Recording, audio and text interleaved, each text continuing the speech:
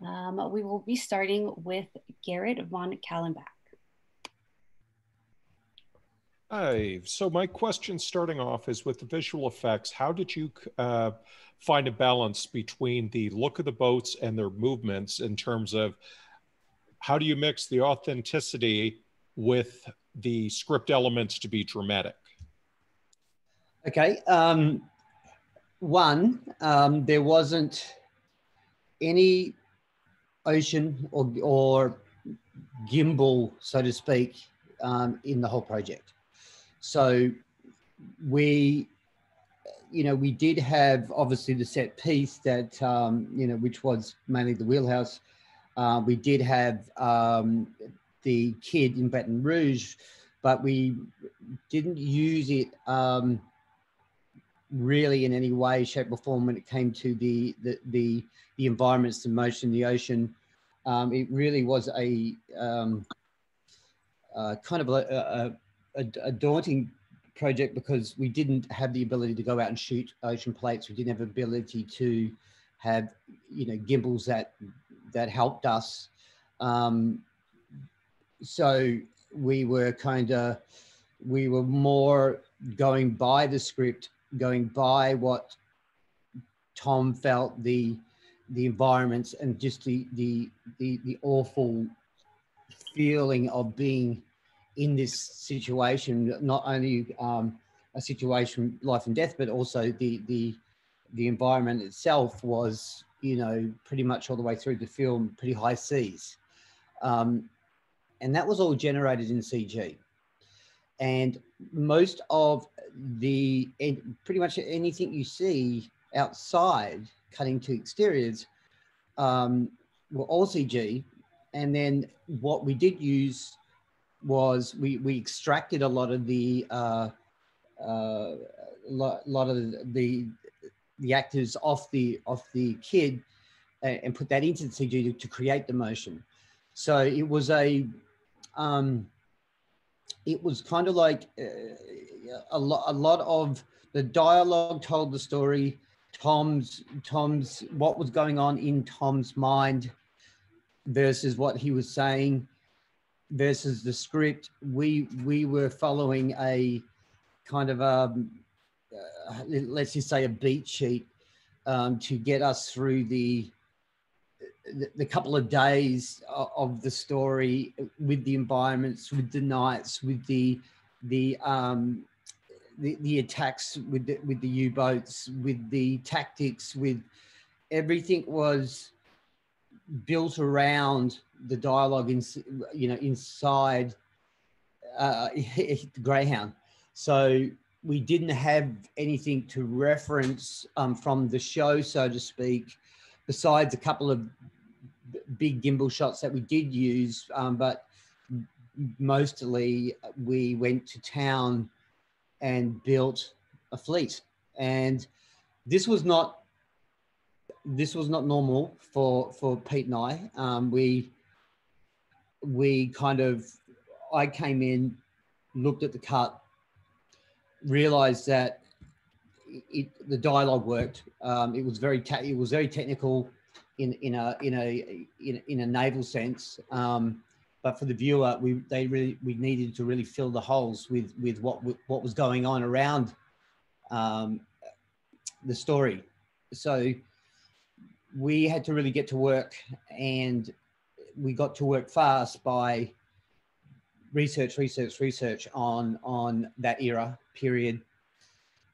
Ships, obviously, I built a library for Pete, kept it very slim and narrow on exactly what we needed to achieve, meaning the side, the swell, the look, the Beaufort scale, which is obviously the winds and size of ocean, which was pretty much high seas all the way, aside from the funeral.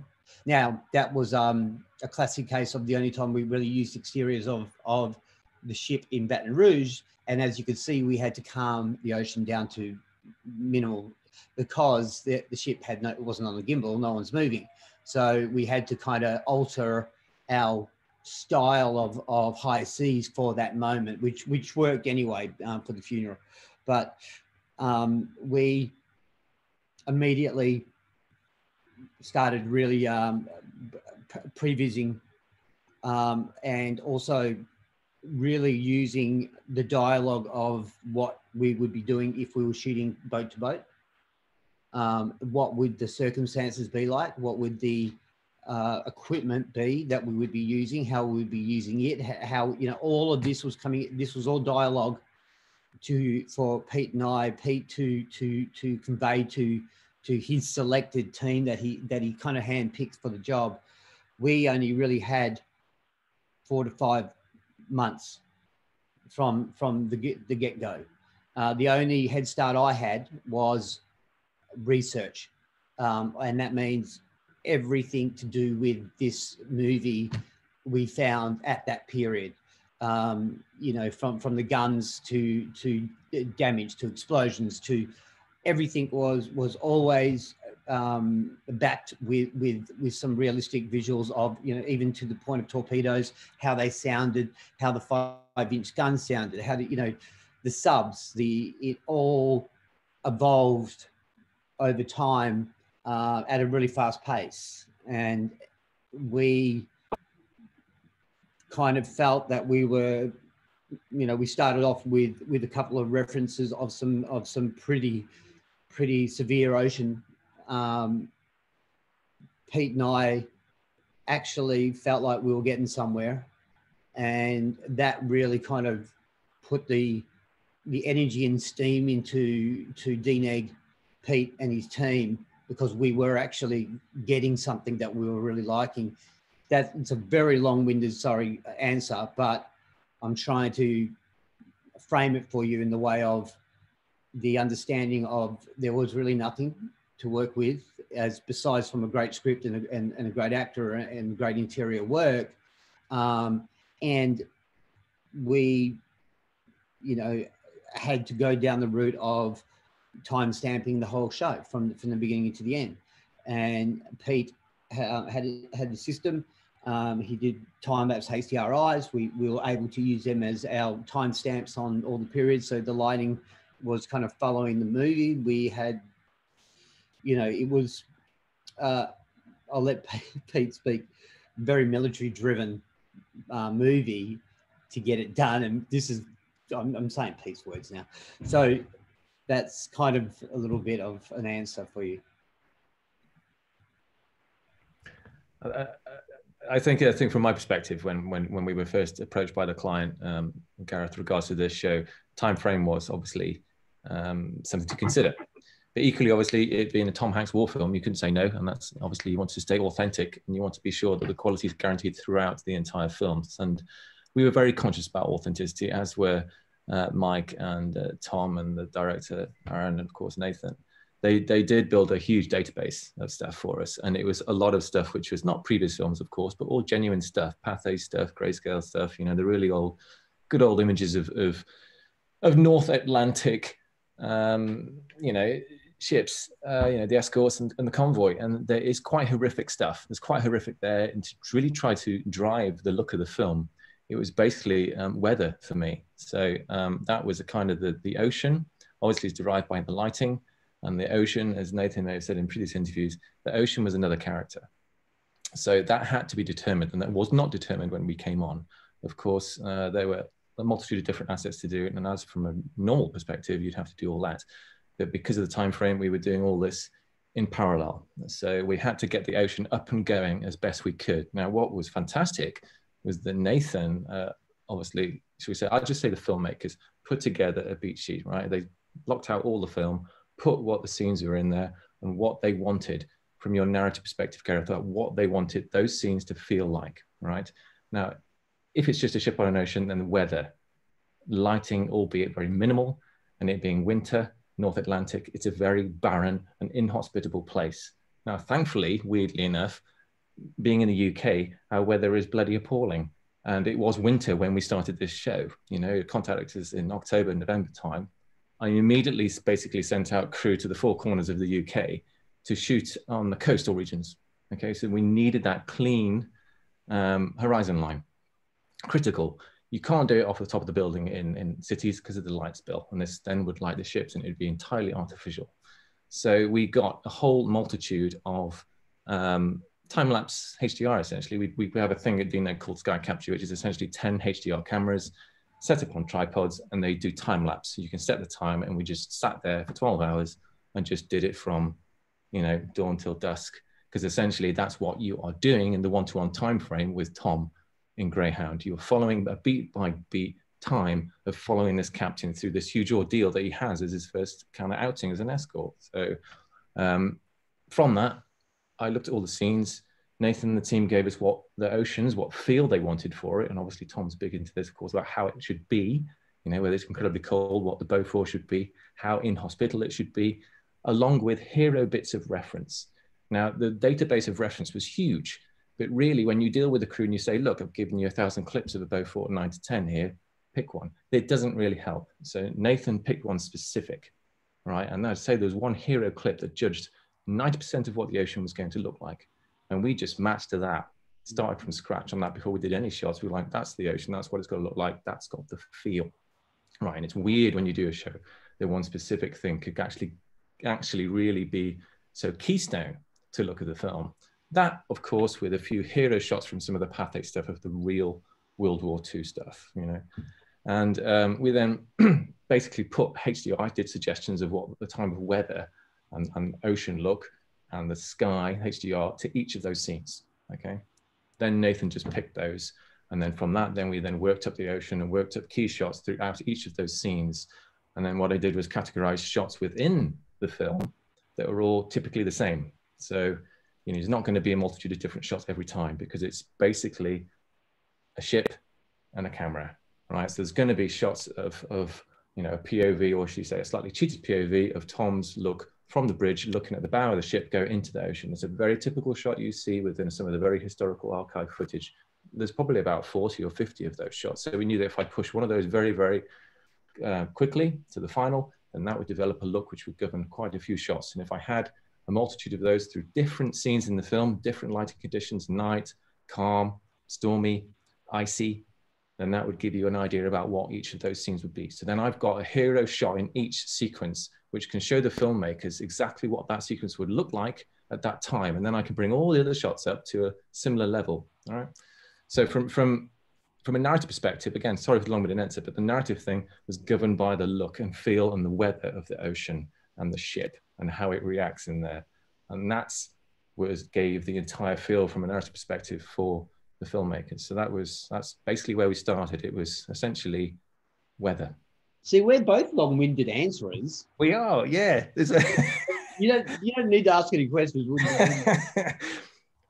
Yeah, I mean, it is for full CG ocean, and I mean, look, we all wanted to go and shoot this. Obviously, Nathan and I joined this show quite late, so of course we go and shoot plates. We're both huge believers, and I'm ex-Chris Nolan and all the rest of it. I get as much on camera as I can. I love that. And Master and Commander from Nathan, of course, is all shooting plates and gimbals, all the rest of it. Unfortunately, there wasn't time for that. CG gives you that latitude and flexibility to create what you need to create. And then from plates that were shot very early on and from reference material, then all you can do is match like for that.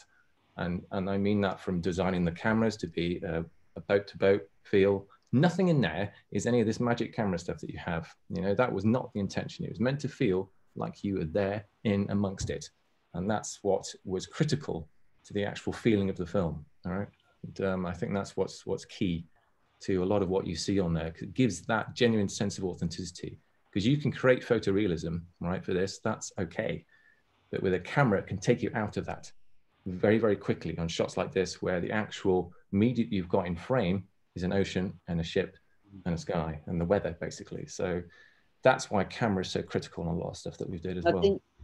I think also because time was not our friend, and we had this from the time, it's something that hasn't really been said, but Pete and I didn't actually vinyl verbally to each other because we still felt that we could do so much more.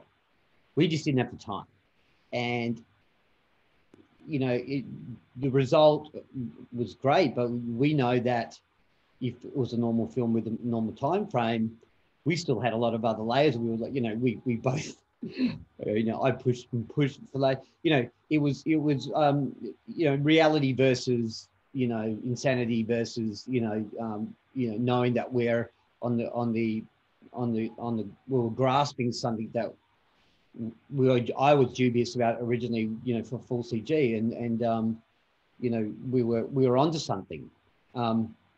Another thing is we had a bird's eye view roadmap of the whole show.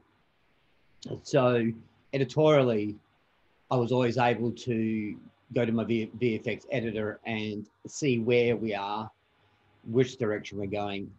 And obviously there's a whole other story to be told about them, the engagement of U-boats, tactics, the way the convoys move through the North Atlantic.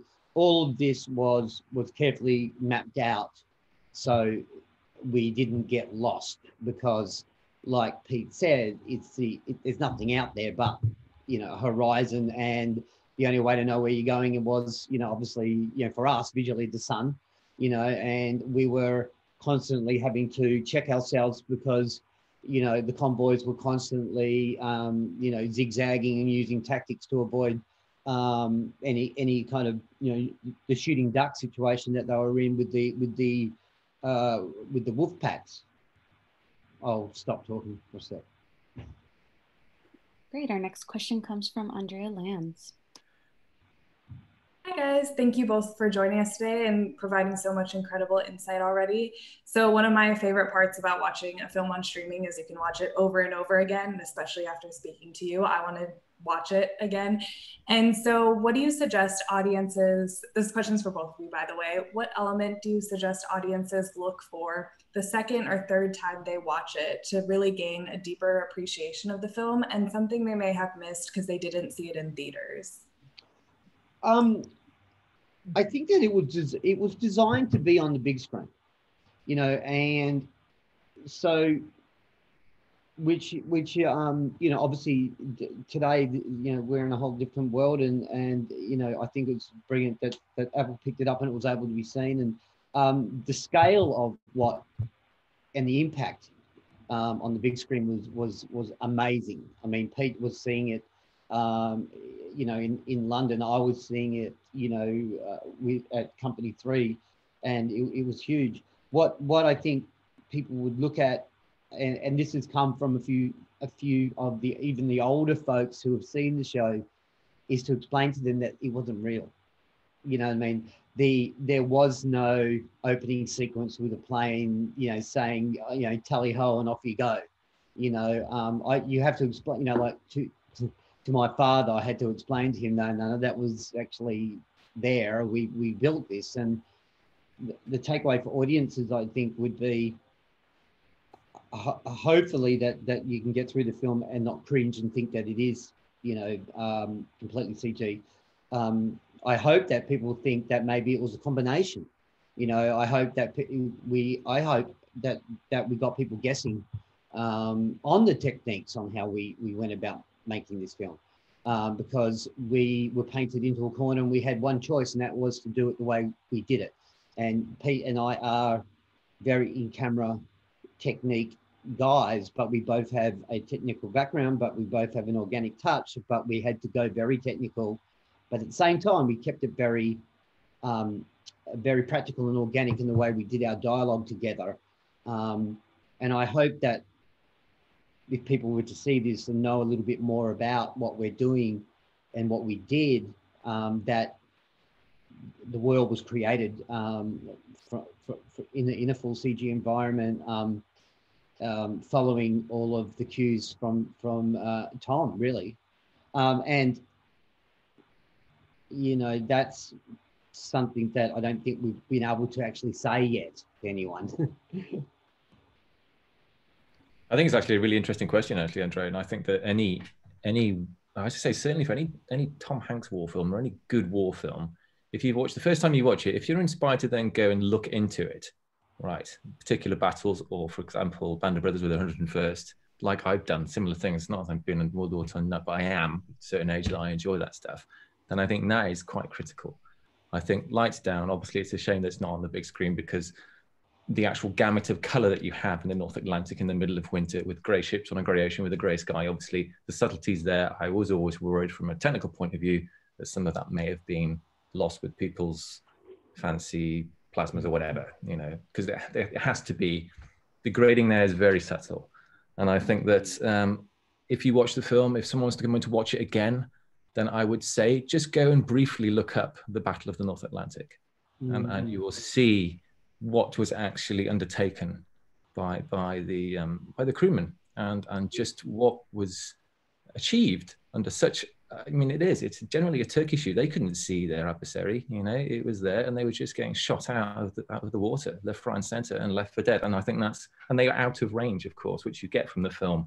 You know, the Catalinas, the circles they draw, and then that middle bit is just a ghost town essentially. And I think that's what I get from it. And when I watched it for the second time, I did go, you know, I didn't really know a huge amount about the Battle of the North Atlantic. Let's be fair.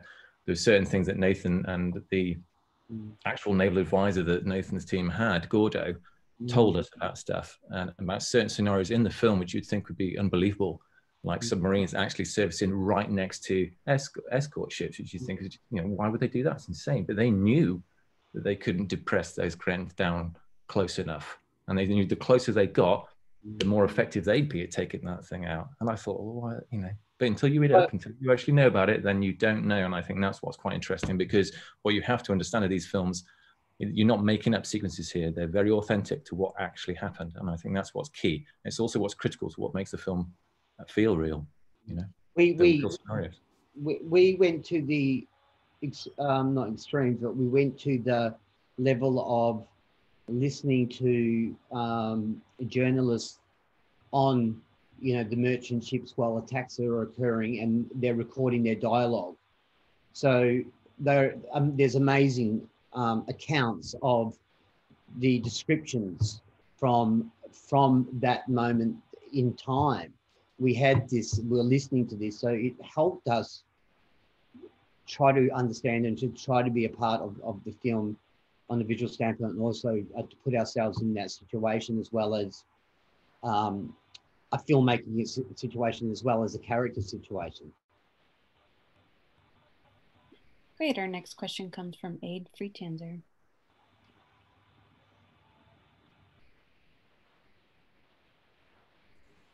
Sorry, you can skip me. Thank you. Oh, perfect. I will have our next question that one. from Boris. Yes, hello. What should be for you a great collaboration between a visual effect supervisor and a director? And my second question, in a word, what can you tell us about your collaboration with Aaron Schneider? Thank you. Okay.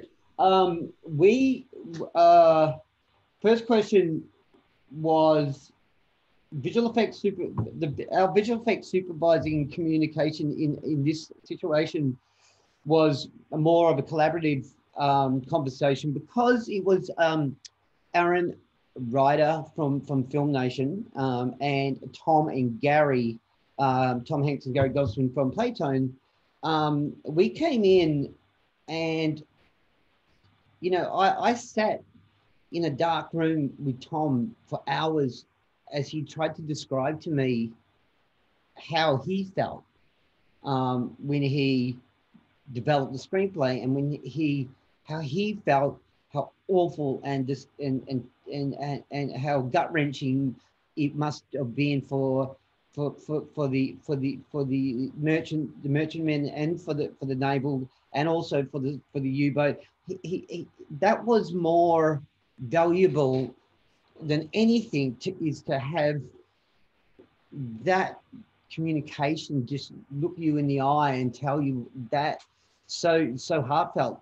So that and with Aaron Schneider, who was very persistent in reality. You know, there is no tricks, there is no whiz bang. It's all based on a real situation, which is, you know, very, very, very strongly pushed forward by Tom. and at the time that Pete and I were on, it was really the communication with Tom and Gary and Aaron Ryder. And it was really a very small team. It was, you know, Pete and I really were just engaging with each other every day. I was pre-visiting like mad with the small team. And that was kind of the organicness of what was going on. And Sydney, our editors and our VFX team we were putting sequences together. We were presenting them to the directors and the filmmakers, and you know, I personally was housed at Playtone, which is Tom and Gary's office. So it was a daily thing where I could easily, if I needed to get any feedback, the feedback was instant. You know, it was basically, you know, just walk through the door. So that was a very interesting way of working, and it was very beneficial for us. That was the first question. Could you just repeat the second question for me? My second question, in only one word, what can you tell us about your collaboration with Aaron Schneider? Oh, okay. The collaboration with Aaron Schneider was you know, he's a director, he's a DP. He was very thoughtful about the difficulties of what we were in. He wanted the authentic feel. He wanted to give Tom the authentic feel that I know that I got, because Tom and Gary and the guys were really persistent about it. And the great thing about it was he because he understood visual effects, he understood the difficulties, so he didn't put the pressure on us he didn't micromanage or see you know, we had to get the job done.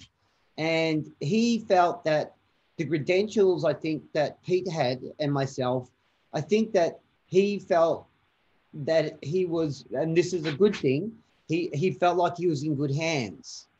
And I felt like I was in good hands. I felt like DNEG and Pete, I didn't go for multiple vendors. It was Pete.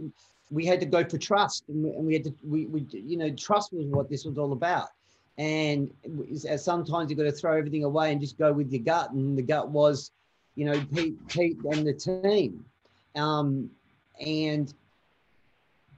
And Aaron was so excited when he found out these, the caliber of people working on the show. So that was the greatness, and you know, it was always good feedback. It was always positive. That's the joyful part about it, was we were left to our experience as visual effects specialists to do our job. And that was what, you know very well that on every film we have to all of a sudden become experts per se at things that we're, you know, not experts at. So, you know, we lent on, you know, advisors that I've used all the way back from, like Pete said, Master and Commander. We had to lean on each other for just keeping up with the movie and not dropping the ball in areas because we had so much to carry. But I think keeping the group small, even though it was a massive team working on the show, but keeping us and having the freedom to do our job is what the director did. That's what Tom Hanks did. That's what Gary did. That's what Aaron Ryder did. And I think that's what made it really special for Pete and I, because we really felt like we owned it. I think just from my perspective, I didn't have a huge amount of interaction with the director. It was only with Nathan on a regular basis. And the biggest thing for any team that I do when I do a show is to, certainly for something like this, where you're dealing with this particular subject matter, is to try to, one, we handpicked the crew for this because of the turnaround and what we needed to do logistically, right? And then the other thing was to be sure that there was a certain level of enthusiasm for this show, right? And that wasn't hard to gain at all. In fact, the first thing that we did was we got the crew, and then we took them down to the HMS Belfast down at London Bridge, right, which is a World War II destroyer.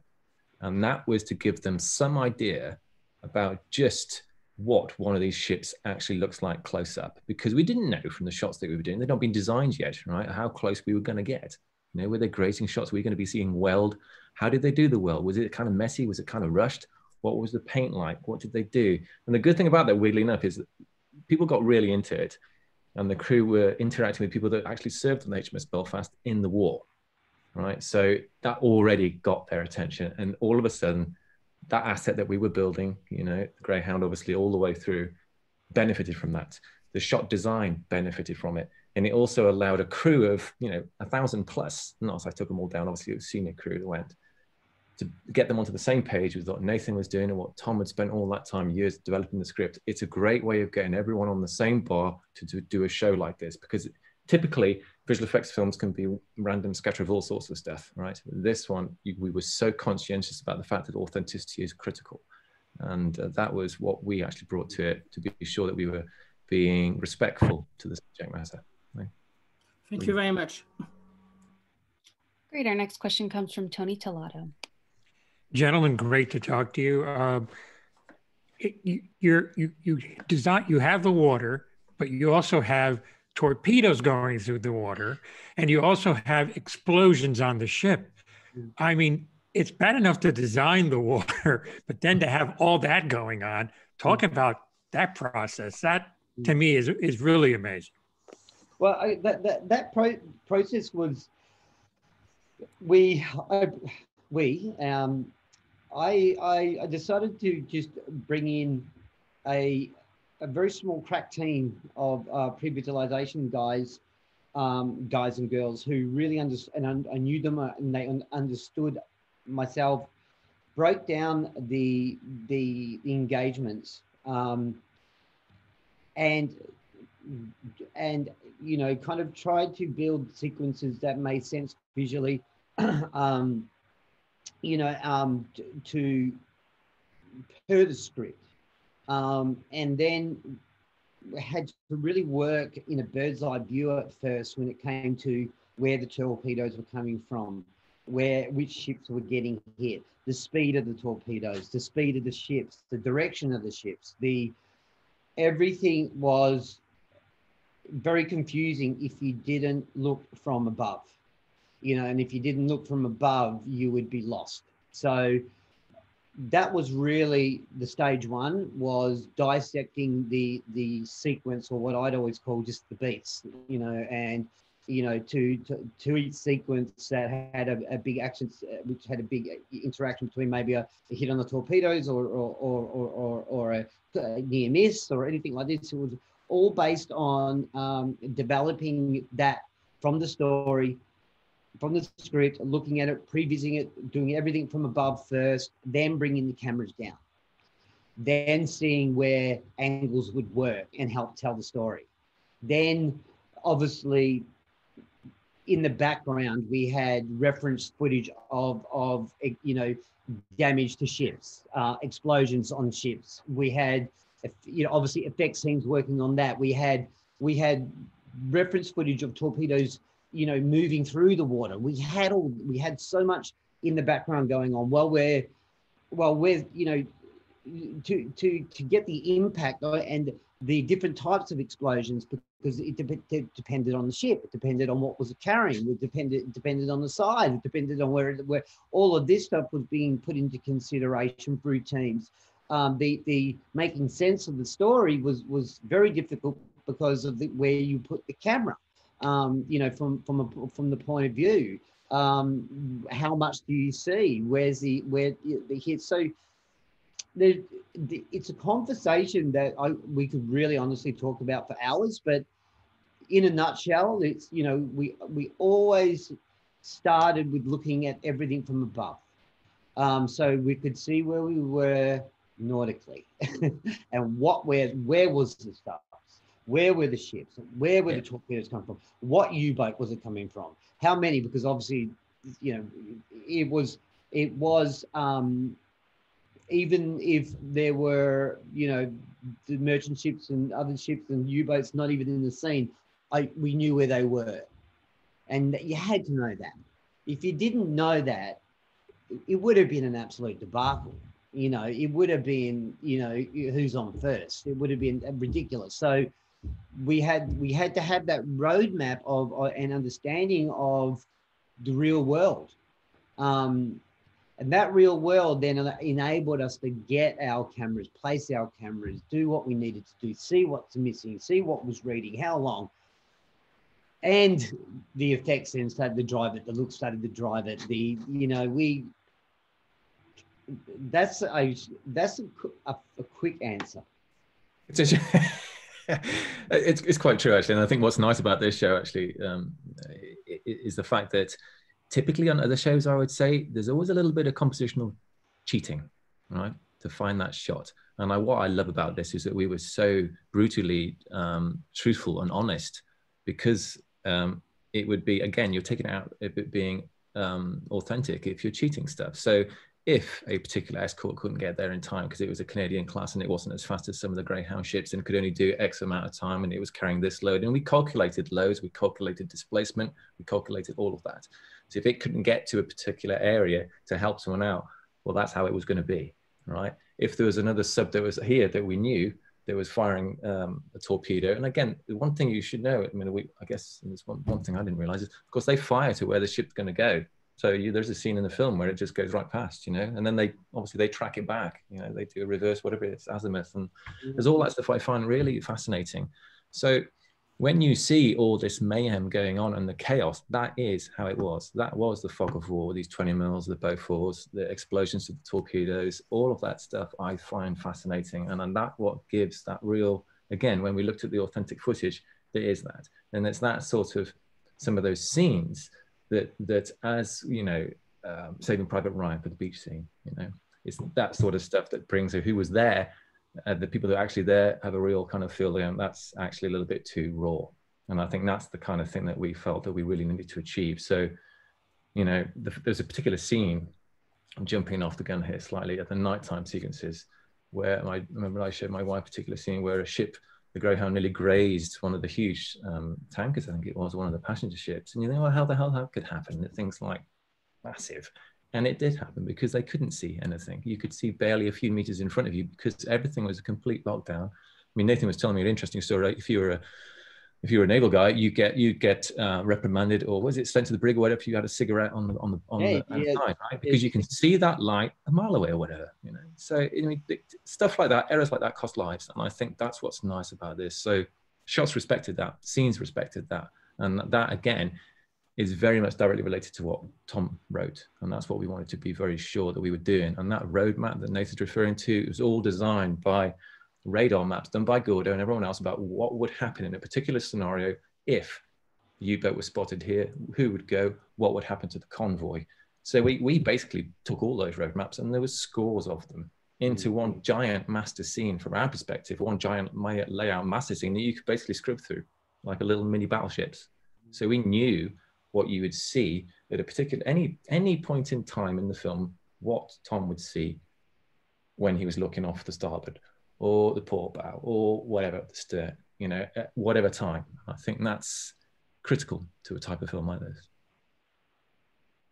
Okay. Great. Our next question comes from Casey Mendoza. This is a very general question, but I'm so fascinated by the evolution of visual effects and the advancements in the technology of the industry. So I wanted to ask, what are you excited to see more of in the future of VFX and entertainment, and what do you hope to do more of or experiment with in future projects?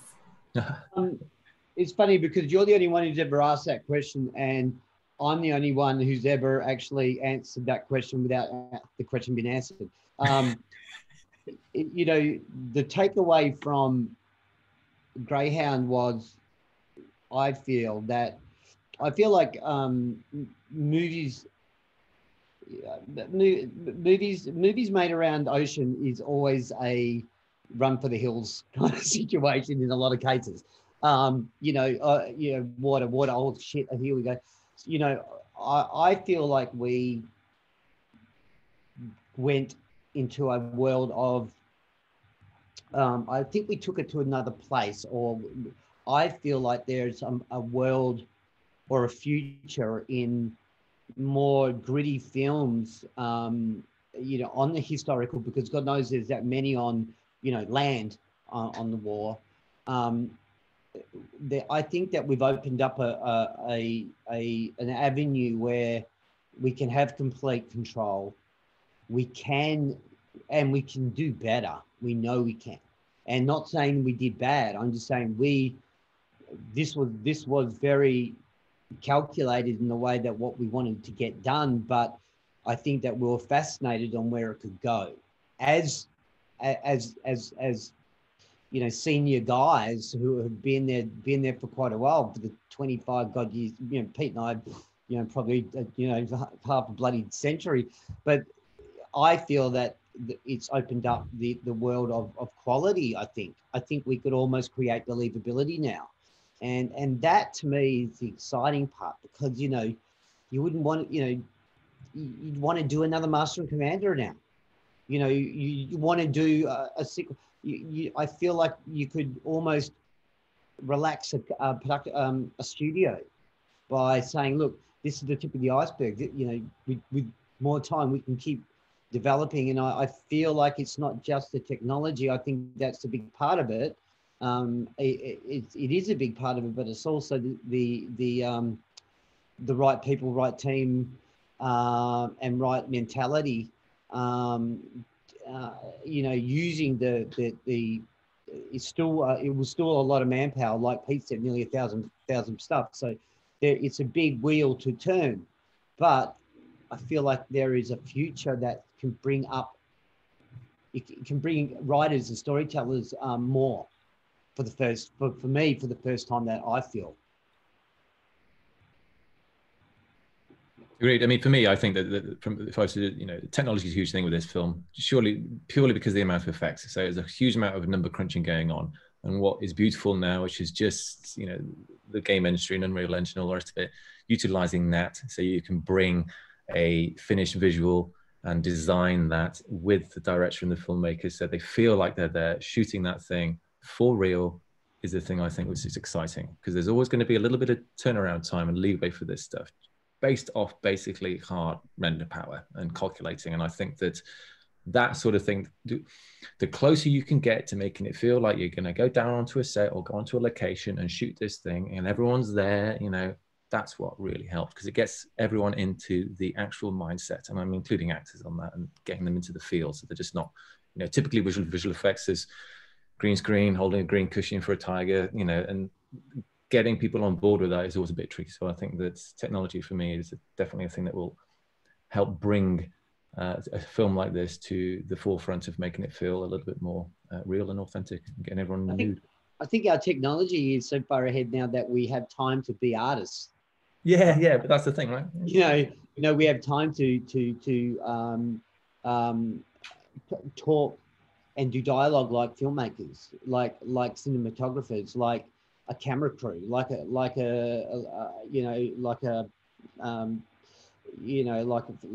cam op. We can talk that way, and we've got time to execute that way, because technology is better and faster, and we've got time to be more filmic in the way we talk to each other.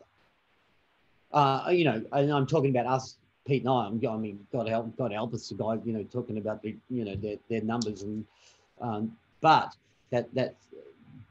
there's all these avenues now and skill sets that are really now come together to allow us to be more filmmakers. I think we've got about 5 minutes now, haven't we? So we should try to get some more questions. Yes, our last question is going to be from Marvin.